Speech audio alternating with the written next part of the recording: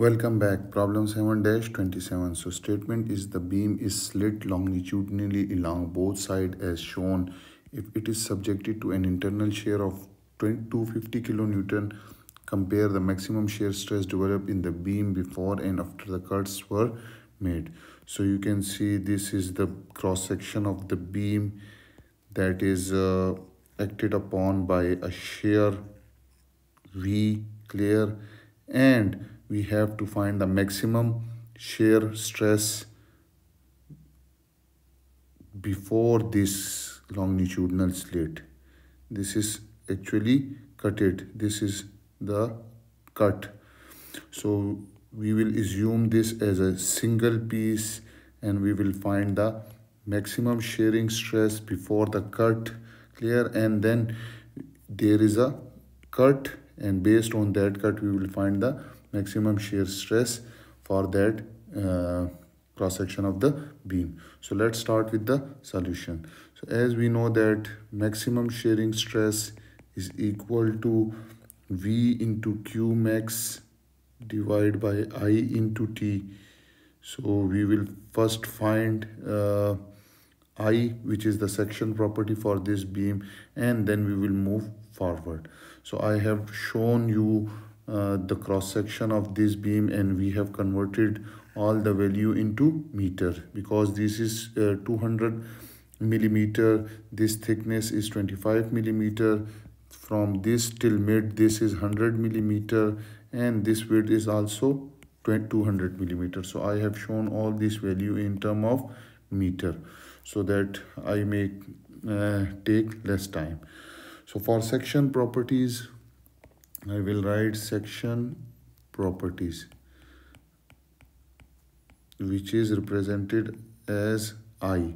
So I will be, what we will do is that we will take the moment of inertia of this whole cross section about this neutral axis, which will be at the mid, and this distance is 0.1 meter, clear, and then we will subtract these portions from the moment of inertia of this first one. So let's do it.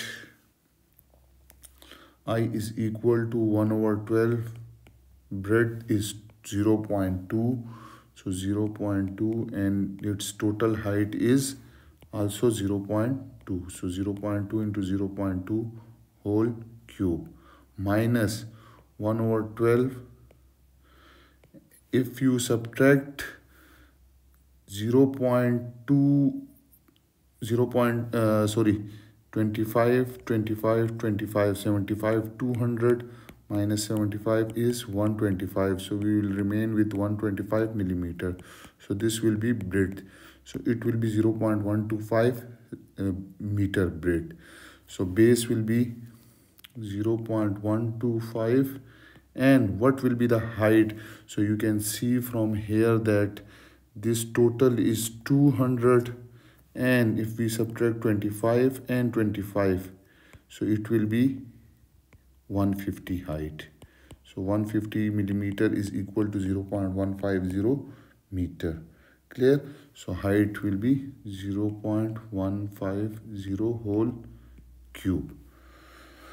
Okay, so when you solve this, you will get the moment of inertia, which comes out to be 98.1771 into 10 raised to power minus 6 meter power 4.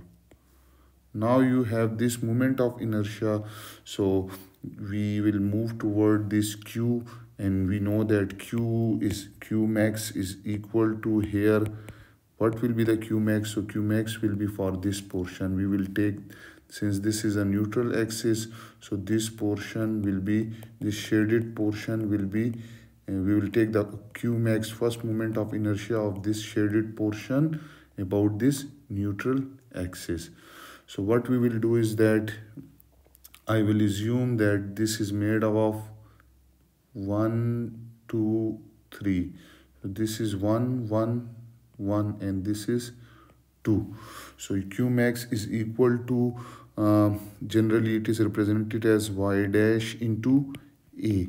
So here we have 3 times three elements, that is 1 1 1. So I will write 3 into y1 dash bar into a1 plus y2 dash bar into a2. So what is a1? So a1 is this area. So its height is 0.075 and breadth is 0.025. So I will write a1 is 0.025 multiply by height is 0.075, and we have y1 dash. So y1 dash, I will show you. Y1 dash is distance from neutral axis till mid of this first section. So this is y1 dash, and that is equal to 0.075 divided by 2. 0.075 divided by 2. So y1 dash comes out to be 0.0375 meter. So I will write 0.0375, and we will multiply by 3 because there are 3 elements of 1 plus a2. Now what is a2? So a2 is this area, which is 0.2 into 0.025. So 0.2 into 0.025. And what is y2 dash? So y2 dash will be this distance. Distance from neutral axis till mid. This distance will be y2 dash.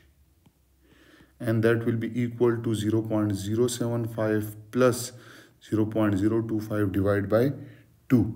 And that will comes out to be 0.0875 meter. So 0.0875. Okay. So when you solve this, you will get QMax comes out to be 0.6484 into 10 to the power minus 3 cubic meter. Now you have I, you have QMax. So what you will do is that you will go to the maximum shearing stress.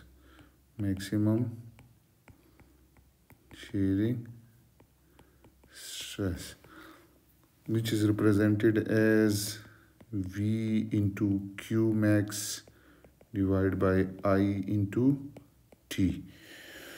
So maximum shearing stress occur at a point on neutral axis. So maximum shearing stress will occur at neutral axis because you can see that T is minimum before the T is minimum here, clear, before the neutral axis.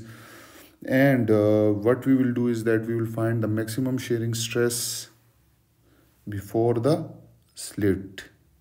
So before slit,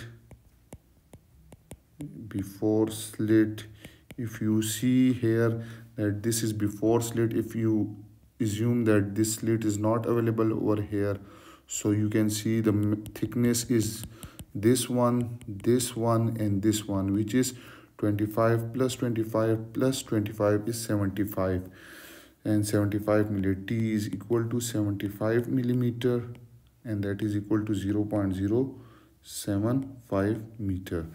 So what we will do is that we will put it in this formula. So tau max is equal to V max. V is given as 250 kilonewton.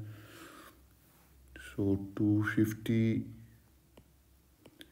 into 10 to the power 3. Q max is given over here, 0.6484 into 10 to the power minus 3 divided by I is 98.1771 into 10 to the power minus 6, and thickness is 0.075 meter. So when you solve this, you will get maximum shearing stress comes out to be 22 megapascal. That is before cut. Clear?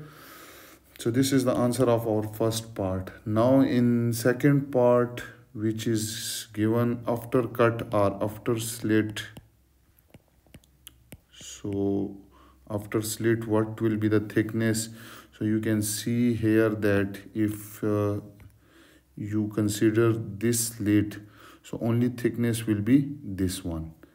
Clear? This thickness, which is equal to 25 millimeter, and that is equal to 0.025 meter.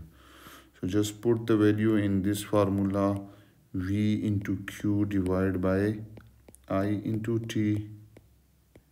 V is 250 kilo, Q is 0.6484 into 10 to the power minus 3 divided by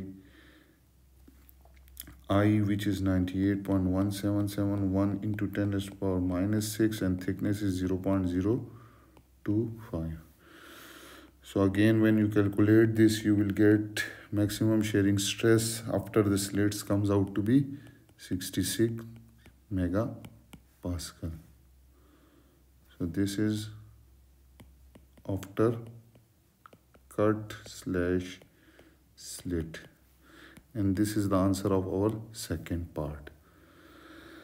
And that was all about problem 7-27. I hope you have enjoyed this video in which we have calculated the maximum shearing stress before slit and maximum shearing stress after the slit. And you have learned it as well. Those who are new to my channel, then subscribe it and hit the bell icon so that you can get notification about latest video. If you have any question, you can ask me in comment section. Thank you for watching.